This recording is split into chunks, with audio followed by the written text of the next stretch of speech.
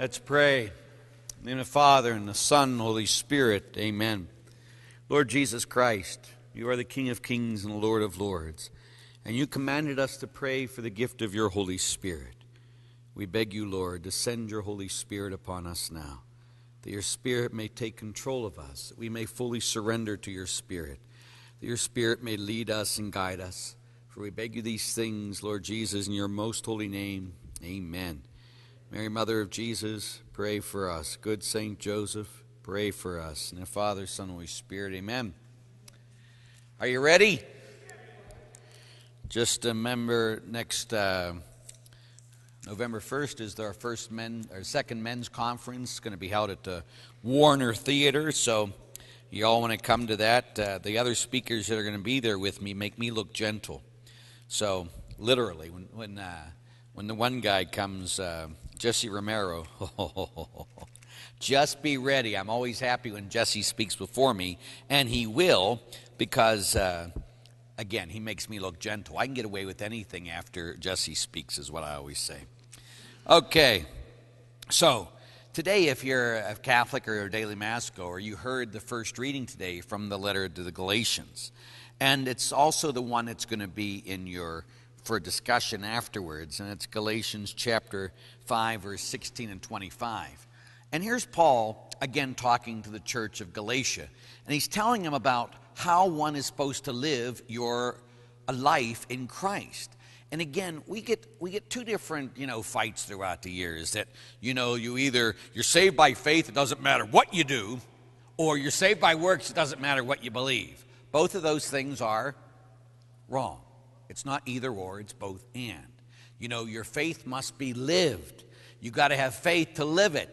This is the reality that, when Christ came to save us, he saved us, but we have to cooperate with the free gift of God. Salvation is a free gift, but you have to cooperate with the gift that's been given to you. So that's what we go here. And so here's Paul trying to teach the church of Galatia. This is what it means to be in Christ Jesus, okay? So we start here, chapter 5. It's the second to last chapter there. And we'll start with 16. He says, my point is that you should live. This is how you live. You should live with the Spirit, and you will not yield to the cravings of the flesh. So he's talking about when we yield to God's Holy Spirit, we will not be given into the flesh. So what does that mean, we're given into the flesh? Not something good. So let's go on. Verse 17. The flesh lusts against the Spirit, and the Spirit against the flesh. The two are directly opposed. This is why you do not do what your will intends. But, verse 18, but if you're guided by the Spirit, you're not under the law. Now he talks about how you can tell how you're living. And so we need to sit there and put this applies to ourselves and put my life to what Paul says. Am I living in the flesh or am I living in the Spirit? And he gives us the examples of both. So it is obvious what proceeds from the flesh. Lewd conduct, or the translation is fornication, sex before marriage, impurity, licentiousness, idolatry, sorcery, hostilities, bickering, jealousy, outbursts of rage, selfish rivalries, dissensions, factions, envy, drunkenness, orgies, and the like. And then he says, I warn you as I have warned you before, those who do such things will not inherit the kingdom of God. Now, let's be real here. He was talking to the church of Galatia, and he had to tell these church members, if you're doing this, you're not going to heaven. These were people that said they were already saved, but he says, if you're doing this, you will not enter the kingdom of God. Okay? Now he talks about the other. In contrast, the fruit of the Spirit is love, joy, peace, patience, kindness, generosity, faith, mildness, and chastity.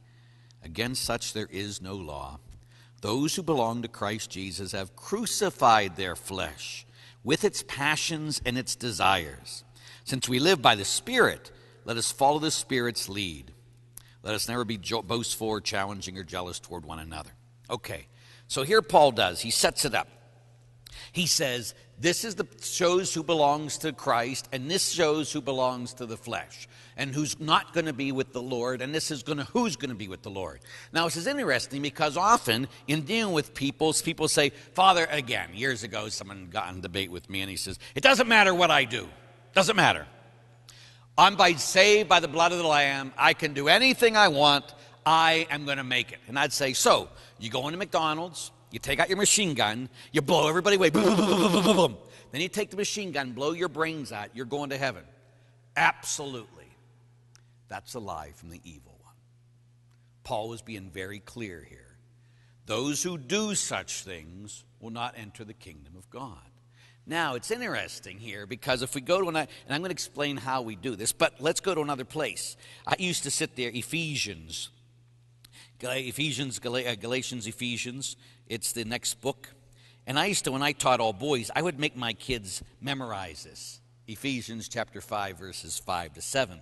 And this is what Paul, again, is saying, chapter 4, chapter 5, 5 to 7. This is what it says in Ephesians. It says, make no mistake about this. So Paul is now talking to an altogether different church. He's talking to the church of Ephesus. And when he's talking, he's again talking to the church members. He's talking to the people. Again, there was no New Testament here. Paul was writing it as he's speaking here, right? This is the New Testament. It's being written. So Paul is teaching the church of Ephesus who goes to heaven and who doesn't. Now let's listen here. Here he says, in verse 5 of chapter 5, make no mistake about it. Make no mistake. And you didn't argue with Paul. He wouldn't put up with arguing. Make no mistake, he says. No fornicator, someone who has sex outside of marriage, no unclean or lustful person, in effect an idolater, has any inheritance in the kingdom of Christ or of God.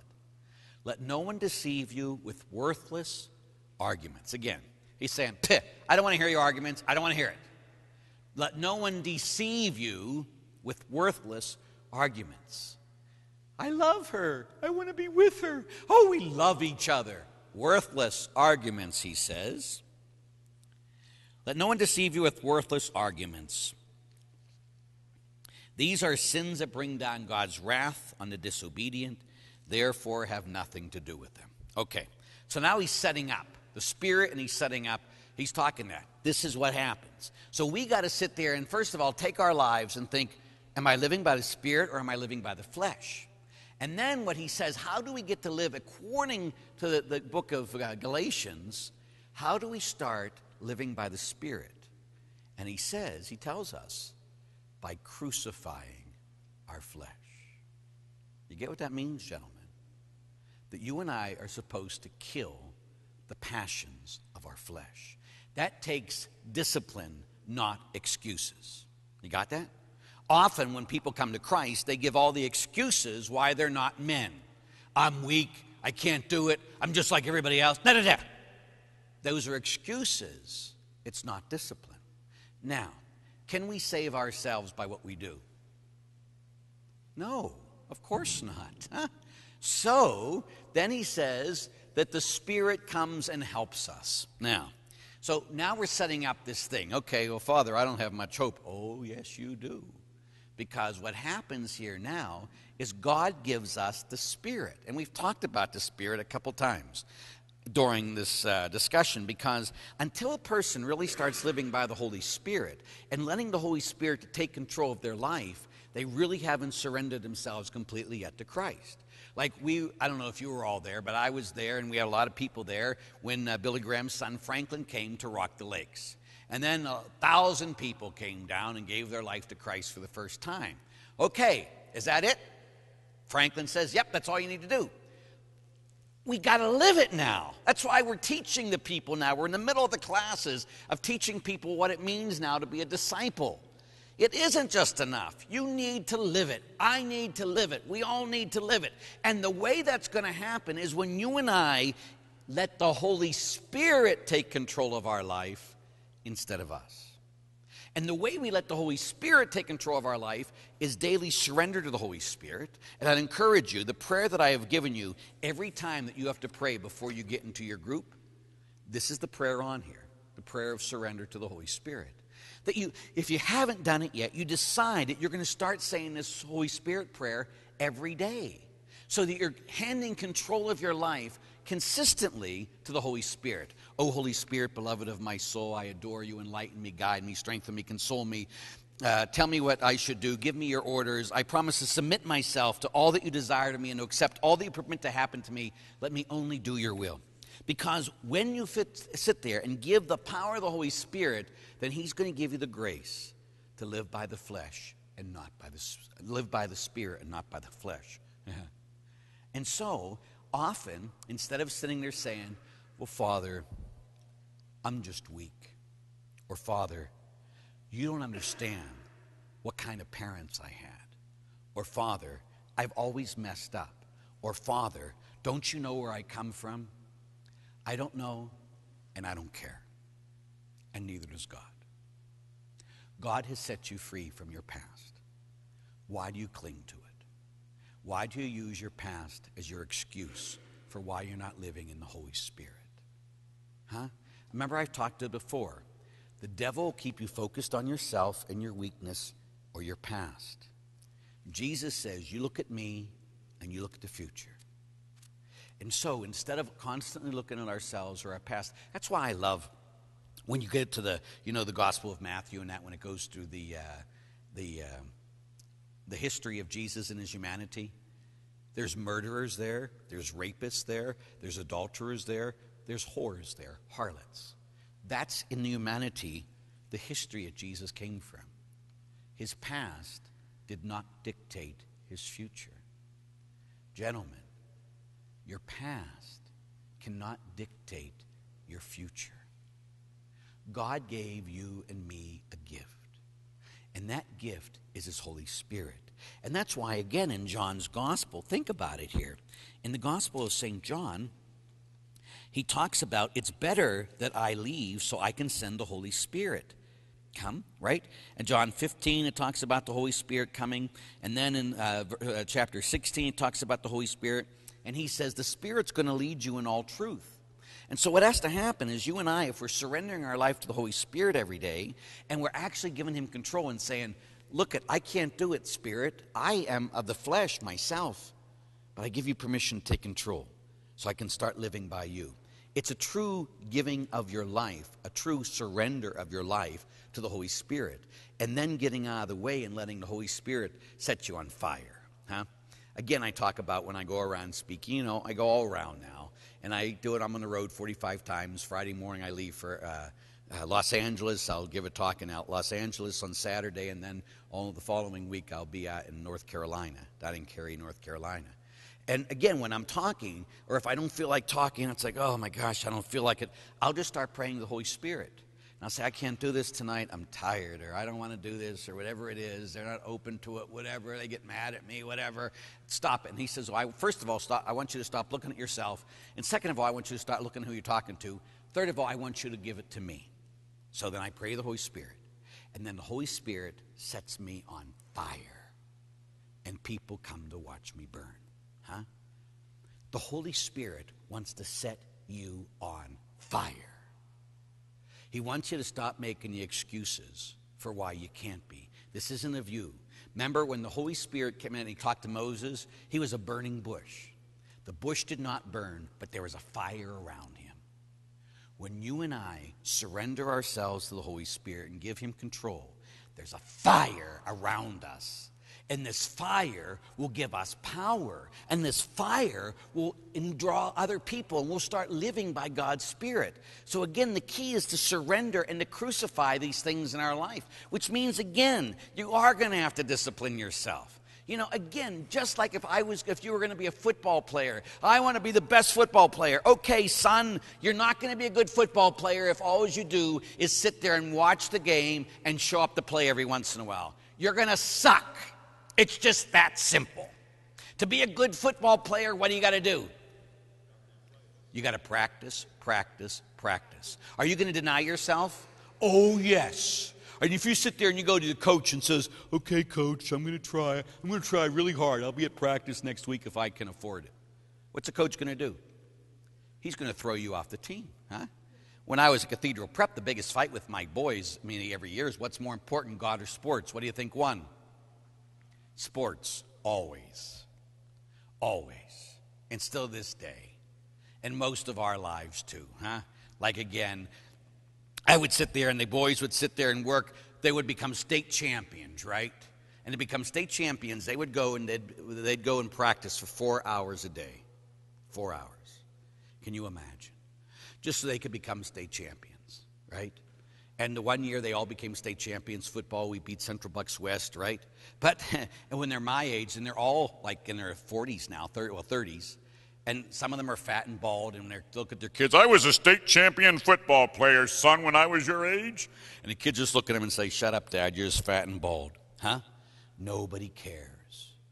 And yet think of all the time and energy we put into things that don't matter. Now, it doesn't matter. That doesn't mean sports is no good. Sports is great.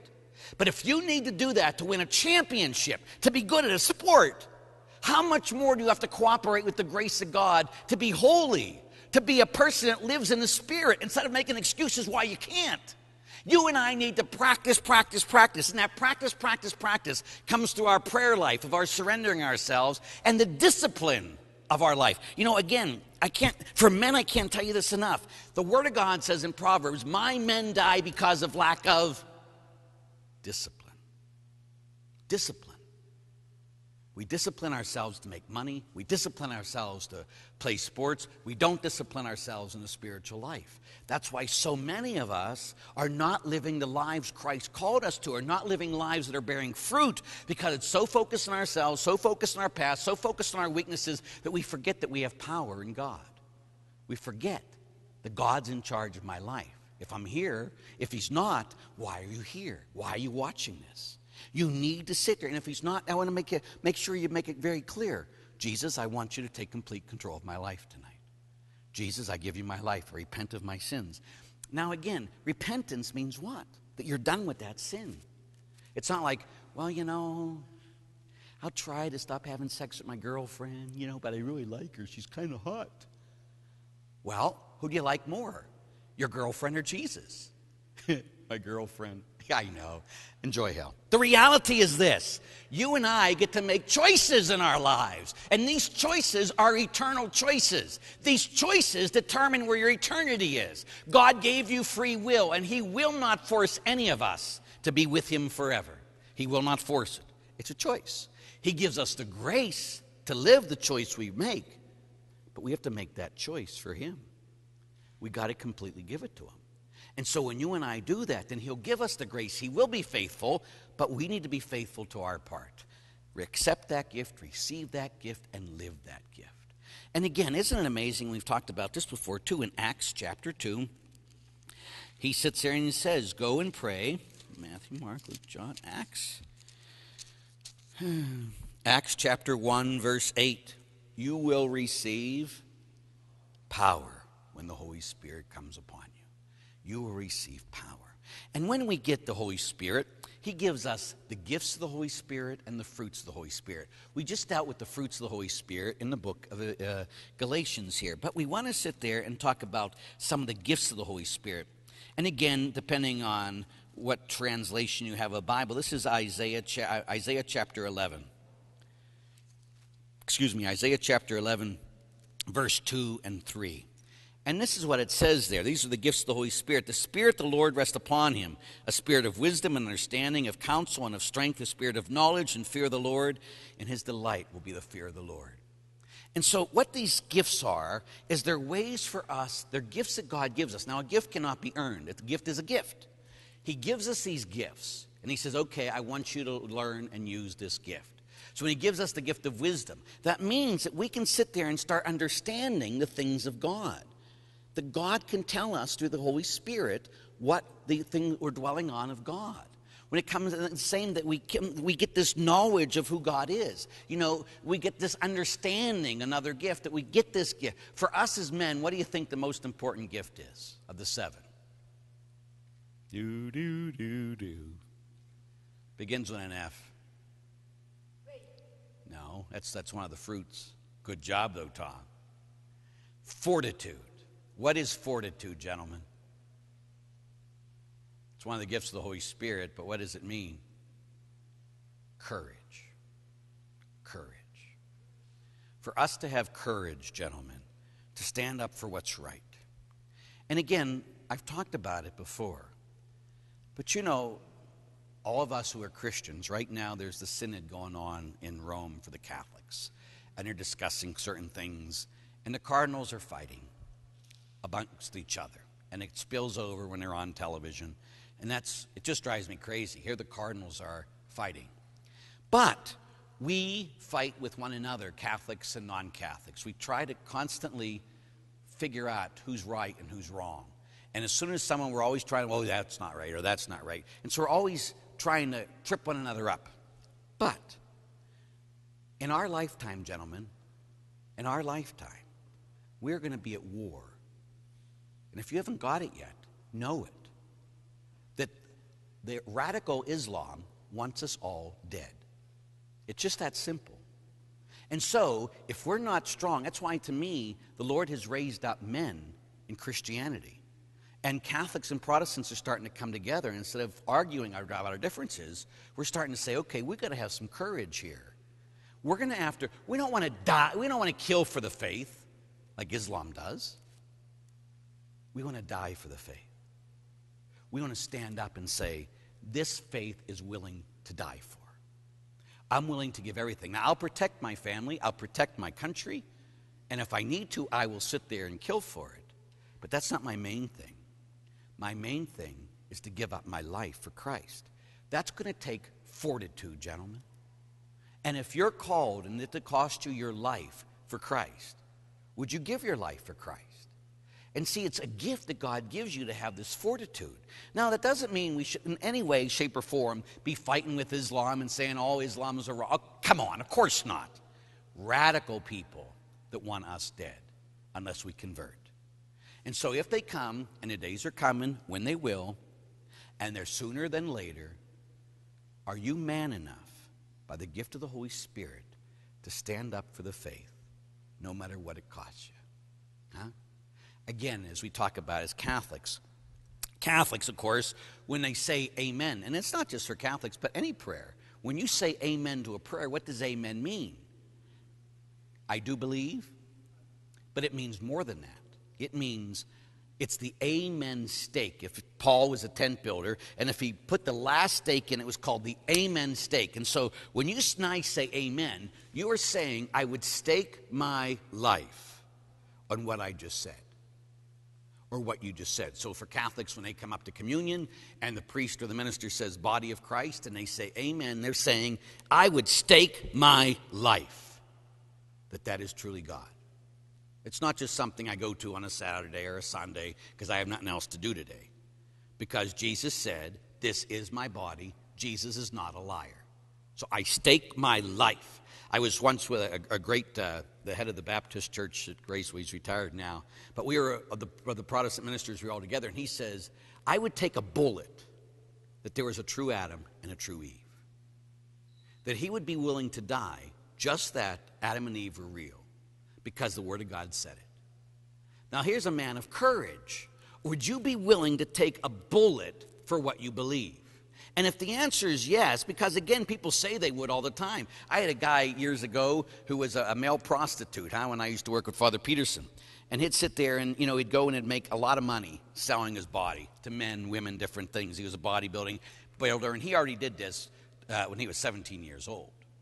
And when he was in college, Father Pete called me and says, you got to go and spend some time with him. So I went down, and he's sitting there saying, oh, Larry, I love Jesus so much that I would give my life for him. And I said, oh, so-and-so, Jesus doesn't want you to give your life for him now. He wants you to stop having sex with everybody. Oh, I couldn't do that. You see? Would you willing to give every sin in your life up for Jesus Christ? Are you willing to do that? Because if you're not willing to do that, you're not going to be willing to give your life for him later if the time comes. Every day you need to be willing. I would give up my life for Jesus. I stopped doing this. And he talks about all these things in the flesh. I'm willing to die for that. For Jesus. I can't do it myself. I don't have the courage. but Jesus does, and he gave it to me through the gift of his Holy Spirit.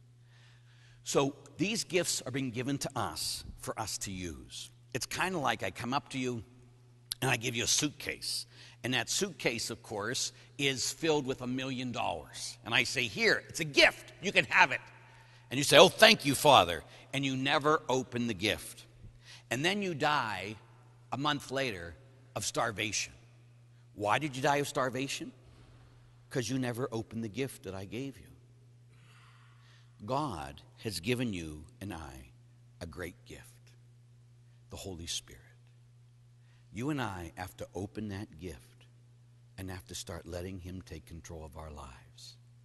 And when we do, gentlemen, we will live this life of power. My favorite thing, which I want to end with tonight, is Timothy. And in Timothy, remember Timothy was a bishop, he was a priest, he ran his own community. And so Paul was talking to Timothy because Timothy needed a kick in the butt, like we all do every once in a while. That's always the truest sign of a follower of Christ, is they're open to getting a kick in the butt when they need one. And so in here, 2 Timothy chapter 1, verse 6, Paul says to him, for this reason I want to remind you, and I'm reminding all of you tonight, gentlemen, to stir into a flame the gift of God bestowed when my hands are laid upon you. For the Spirit that God has given us is no cowardly spirit, but one that makes us strong, loving, and wise. The Spirit that God gives us is not a cowardly spirit, but one that makes us strong, loving, and wise. Gentlemen, Paul was speaking to you from 2,000 years ago to today through that same Holy Spirit. And he's saying, gentlemen, let me remind you to stir that gift that we gave you when you were baptized, when you gave your life to Jesus, when you were confirmed, whatever it happens to be. When we gave you the Holy Spirit, you now need to use it. And you want to stir it up. And then when you get that, you'll no longer be a coward, but you'll be strong, you'll be loving, and you'll be wise. And what a great gift. But you got to sit there and decide for that, gentlemen. You know, again, sometimes I look out there and I see the faces and I'm just like, really, Father? Really, Son? Really? This is something for your whole life. This is something you need to live. What's the point of coming to a talk?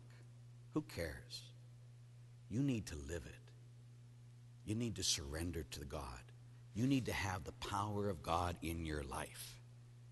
You got it? You get it? You're going to do it? May you know his love today and forever. Amen. The Lord be with you. May Almighty God bless, keep, and protect you. He who is Father and Son and Holy Spirit. Amen. Okay, gentlemen. Now, what you're going to do now is you're going to go and take these, take it next door again. They have cookies and that waiting for you. And one of you get into a group, whoever it is, and then pray to the Holy Spirit, ask for Holy Spirit. Because again, gentlemen, only the Spirit of God can reveal to you the Word of God, correct? If you just try to read the Word of God by yourself, it's not going to do well.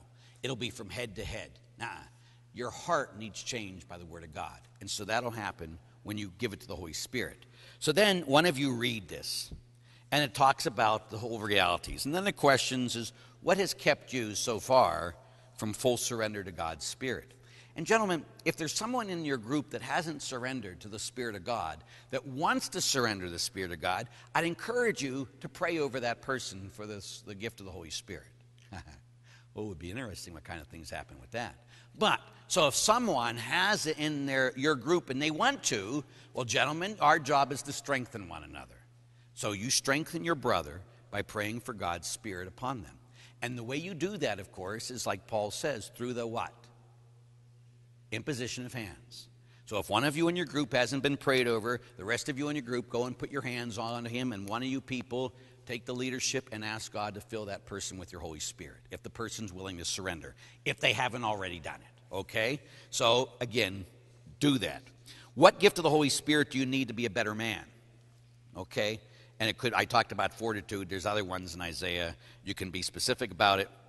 And after reflecting on Galatians, what are you that's still in the flesh? What are you that's still in the flesh? Like again with me, it's always I have outbursts of rage. Still to this very day. But I'm doing better. But again, it's a surrender to the Holy Spirit lets him take more and more control and less of me. So again, all these things, gentlemen, are not miracles instantly. Sometimes they are. But it's usually a gradual thing. You don't come out of your mother walking. You come out of your mother crawling. But you got to be on the way. You just can't wallow in what was. You got to be always facing forward. Okay? Those of you who need to go to confession, I'll go in the confessional. The rest of you go next store. We'll see you next month, but we'll see you November 1st, hopefully at the Warner Theater. God bless you, gentlemen.